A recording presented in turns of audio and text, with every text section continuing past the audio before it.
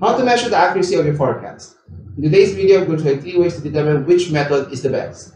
Hi, my name is John and I'm from Business Focus, helping your business achieve your goals. If you're new to this channel, don't forget to subscribe, and let's get started.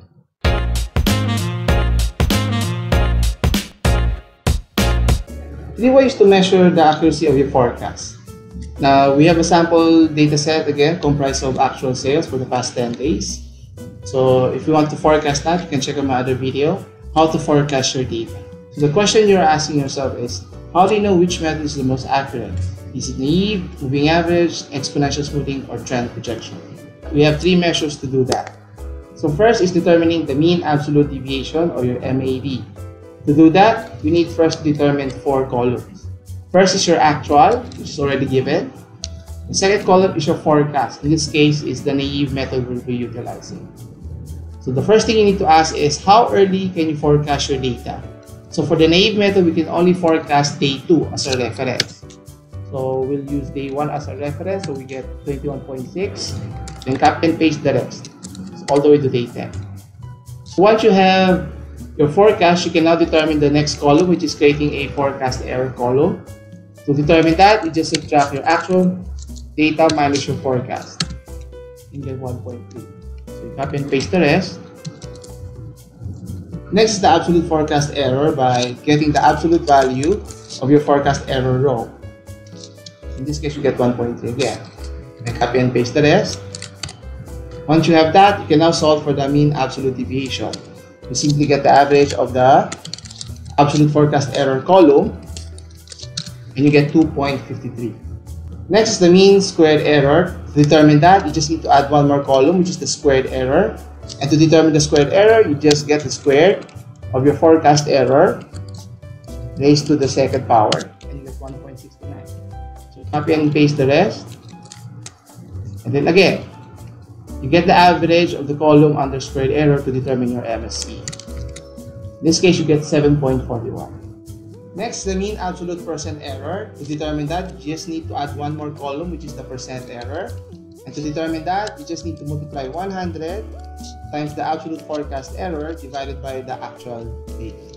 And you get 5.68. So copy and paste the rest. And again, to determine the MATE, you get the average. You get 9.48. Now we have the MAD, MSE, and MAPE of the naive method. We simply have to do the same process for the other 3 methods and compare which one is the most accurate. So next is the moving average.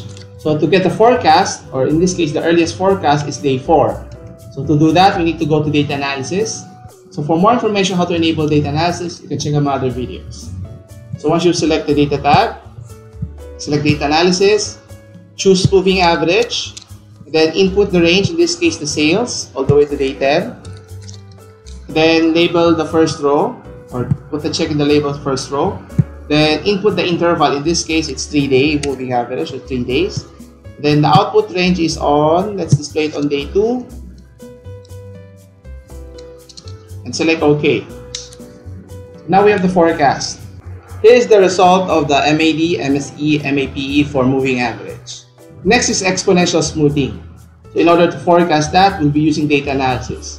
So go back to data tab, select data analysis, select exponential smoothing, and again, you'll be asked to input the data range. In this case, is your sales column. The dumping factor is 0.8. Check the box for labels, and let's output it on day 1. And now we have the forecast for exponential smoothing. And now we have the MAD, MSE, and MAPE for exponential smoothing. Next is trend projection. We simply use regression to determine the forecast. And you can now forecast day 1 all the way to day 10. To do that, we need the regression summary output.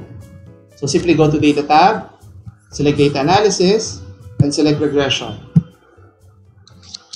So for your Y input range, that's your dependent variable, your sales column.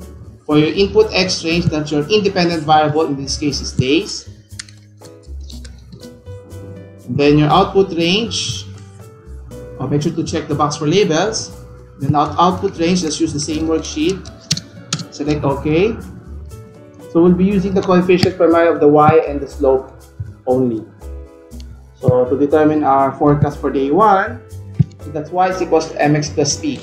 So our slope here is 1.1 times our independent variable, in this case day 1, close parentheses, plus our y-intercept, in this case is 20.4. So we need to lock the cell for your y-intercept as well as your slope so that we can copy and paste the rest. And now we have the MAD, MSE, and MEP for trend projection. Here we have a summary of the different measures using different methods. So you can clearly see here that trend projection yielded the best result in terms of having the smallest deviation in terms of how close it is to the actual data. You've now reached the end of the video. Don't forget to leave a comment down below and hit the like button. For more guides, tutorials, and tips, you can check out my other videos. Thanks for watching and see you in the next one.